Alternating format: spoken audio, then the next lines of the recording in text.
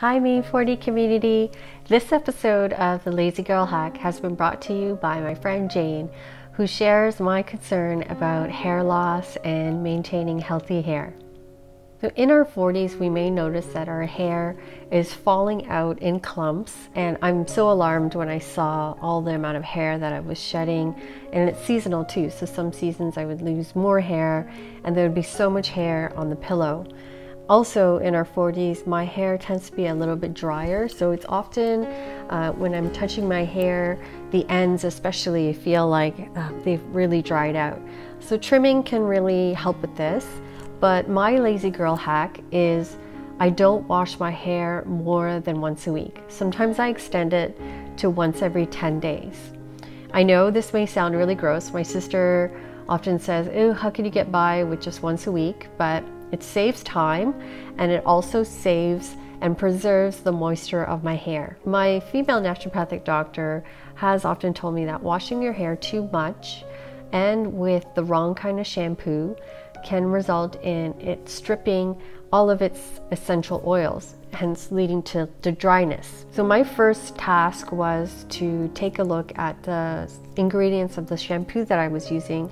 And oftentimes I wasn't reading what was contained in my shampoo, but they contain sulfates, which are a necessary component in order to get that nice lather. You can still get that nice lather, but without sulfates, which are chemicals that tend to strip and dry out the hair. So I now pay attention to the ingredients in my shampoo, and I found a couple which I'll link in the description box of this video, where you don't have to compromise on the nice lather, because I really do like that as part of the experience, especially if I'm only washing my hair once a week.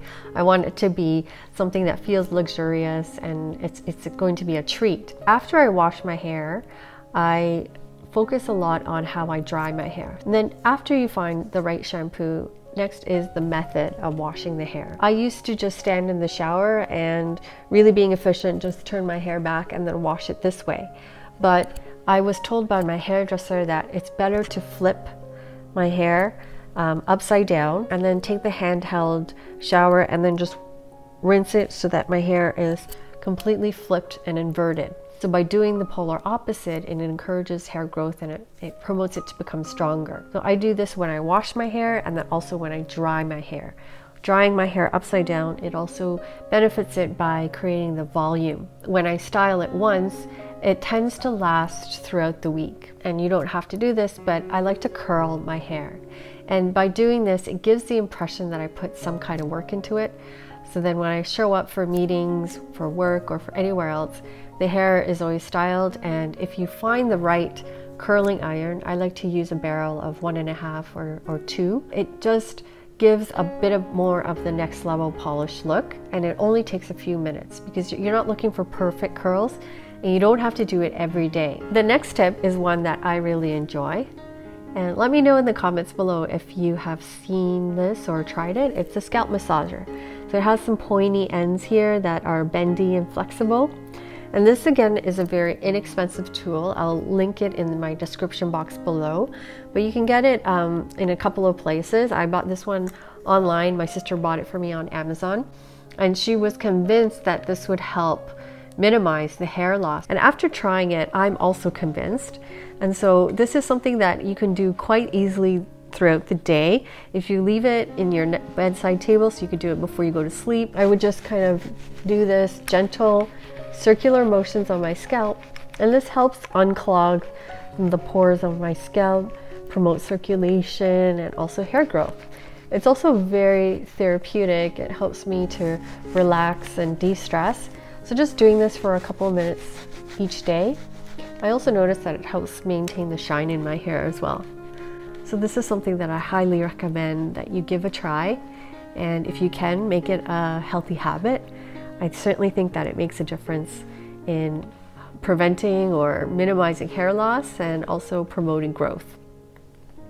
So the fourth thing that I recommend is mastering the bun. So I'm going to show a demo. When you take your hair, you kind of make a twisty. You twist the hair on top of your hair. You take an elastic and then you wrap it around twice. Then that really helps because especially while you're cooking and you're sleeping. So when you're cooking, you don't get the food smells absorbed into your hair. So then without the hair smelling like food or getting dirt and oil on it, even the dust, it protects it from all the dust that would end up in your hair, then you don't have to wash it as often. And then when you put your hair in a bun while sleeping, I found that I see less on the pillow when I wake up. It helps to minimize some of the hair loss. The elastic, it shouldn't be overly tight. So if your scalp feels like there's tension and it's hurting at the end of the day, you know that the elastic is too tight. It's a trial and error, so you have to try a couple of elastics because everyone's thickness is different. And then you also don't want it to be falling out and then you have to constantly redo the ponytail or the bun, and too much fussing with the hair can also create tugging and hair loss as well. And finally, I do take supplements with my hair in mind because of all the amount of shedding. So I did talk to my naturopathic doctor and I'm using a hair formula. So these are capsules that contain collagen among other ingredients, and I found it to be very, very effective within the first month of me using it. A lot of the hair that was falling out, I saw a significant decrease in the amount of shedding. As well, it was promoting the growth. So before, it used to be very difficult to get my hair beyond a certain length, but now I'm finding that I have to go for trims a lot more regularly. And it also helps benefit by strengthening the nails and promoting some of the skin benefits that I speak about in my channel. Another necessary supplement that I take is omega oil. And you may be very well aware of the benefits of omega oil.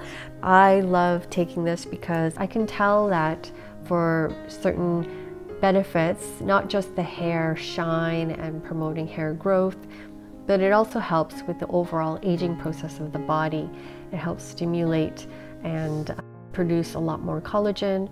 It helps with the joints as well, so less aches and pains in the knees, which I was experiencing, but I feel a lot better now. And I think some of it is attributable towards like regular exercise, but also the omega-3 components. I also enjoy eating salmon, so that could be something that you try incorporating into your diet as well. And then it can help benefit the hair as well as the skin and overall health in our 40s. I hope this episode was helpful. If so, brush the like button, hit subscribe, and if hair loss is one of your concerns, try some of my tips, but most of all, the lazy girl hack of just washing once a week. I promise you, after your hair and scalp get adapted, it will be sustainable over time without feeling icky or grimy. Like, I actually feel that my health of the hair has gone up the less I wash it. Until next time, take care and see you again with better skin and better hair. Bye everyone.